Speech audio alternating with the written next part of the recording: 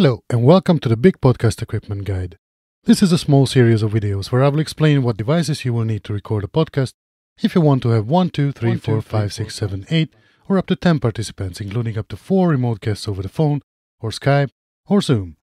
I will also explain how to set up phone interviews on various devices using the much feared Mix-. Let's get on with it.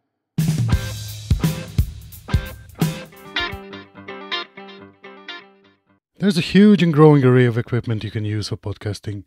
Whichever you choose to use, the biggest headache for beginner podcasters is normally around how to set up remote guests for a phone interview or a Skype or Zoom interview. Quite confusing, maybe downright intimidating. Let me help you. Disclaimer: my primary goal with this video series is to save you from digging into user manuals, reading countless blog posts, forums, and watching endless hours of YouTube videos trying to figure out which equipment is best suited for what. I don't actually have owned or have used all of these devices, but I have been reading all the user manuals, watched most of the useful YouTube tutorials about them, and digged into forums as well as checked their prices to find out which one is best suited for which podcasting scenario in terms of number of persons participating. It is, however, still possible that here and there I could be mistaken, so I encourage you to do your homework as well. I will, however, definitely help you narrow down the list of device choices quite a bit. With that disclaimer out of the way, let's get into it.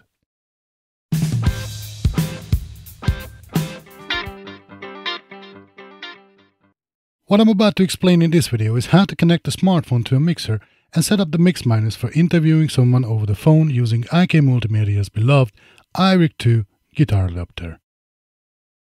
In fact, the very reason why I have made this separate video about it is exactly the same reason why I have temporarily removed all other videos of the channel, as connecting the iRig2 in the right way is such an essential building block for the Mix- on many podcasting equipment setups.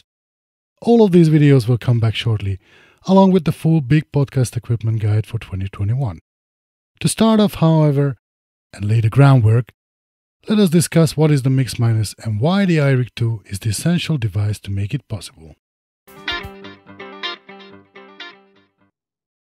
To record a remote interview for your podcast, the single most important term that you'll need to familiarize yourself with is Mix-. As a quick reminder on what is a Mix-, when recording a phone interview, you are not actually speaking into your phone, but into a microphone.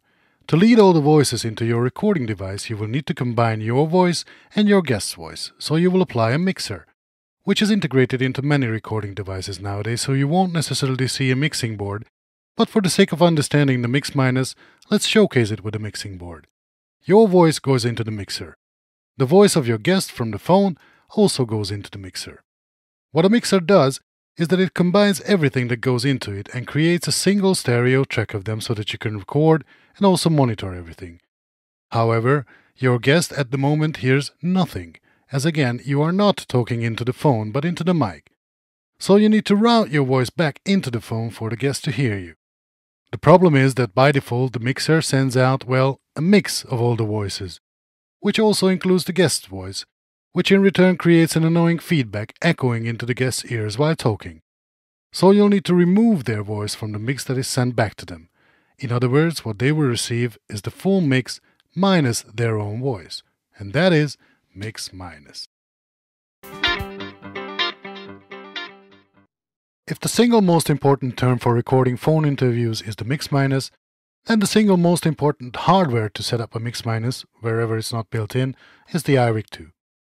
The iRig2 is originally meant to be a guitar interface for smartphones, but it has turned out that it just as well serves the purpose of setting up a Mix- between phones and mixers.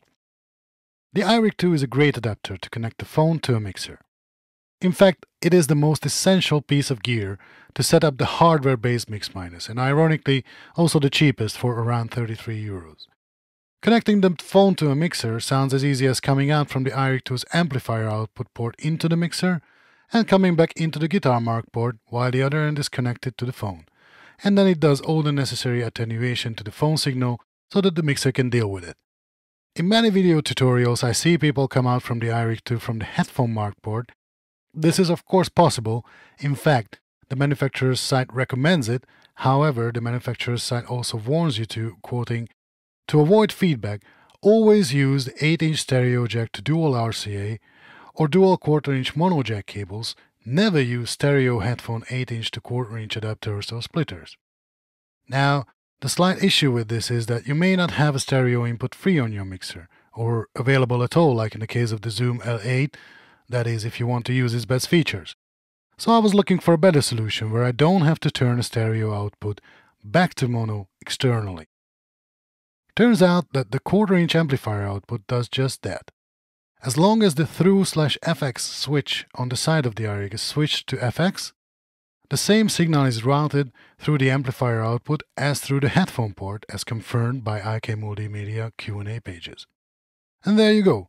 As the amplifier output is a simple mono unbalanced TS output, you have your mono signal that you can deal with much easier. Also, in my testings, I actually got better results when connecting the iRig through its amplifier output instead. Not only is it a simple mono TS quarter-inch jack instead of a splitter stereo cable with 3.5mm or 8-inch plug at one end and a dual quarter-inch plug at the other end, so consequently it also occupies less inputs on the mixing board.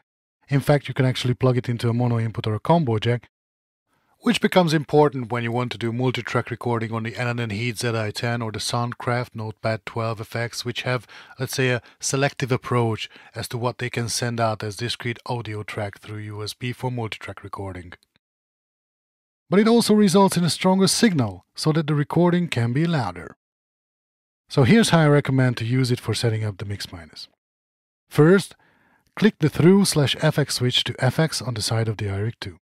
The easy bit is that you need to plug the iRig2 into your phone, likely using an adapter.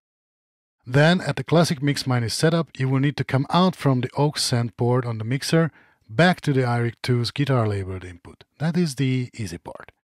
Now, to lead the guest's voice from the phone into the mixer, your best bet would be to come out from the amplifier output port on the iRig2, which is, for the record, an unbalanced mono TS output, and lead it into a line input on the mixer using a simple quarter-inch or 6.35mm TS mono jack cable.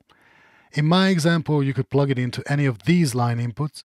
The cables you would use for both connections, that is, into and from the mixer, is a standard quarter-inch TS mono audio cable.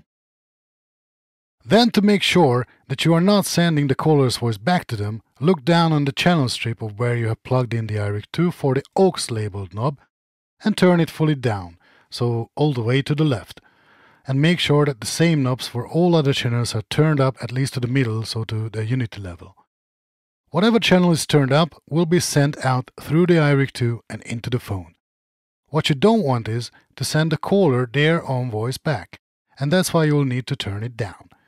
The mix minus is set up, you will need your own microphone to lead your voice into the mixer and an audio interface to record it to your recording app.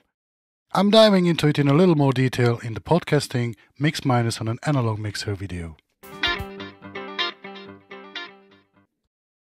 With that, thanks for watching. Please subscribe and hit the bell icon if you want to learn what devices you will need to record a podcast, if you want to have 1, 2, 3, 4, 5, 6, 7, 8 or up to 10 participants, including up to 4 remote guests over the phone or Skype, and learn how to set up phone interviews on various devices with Mix Minus. Take care.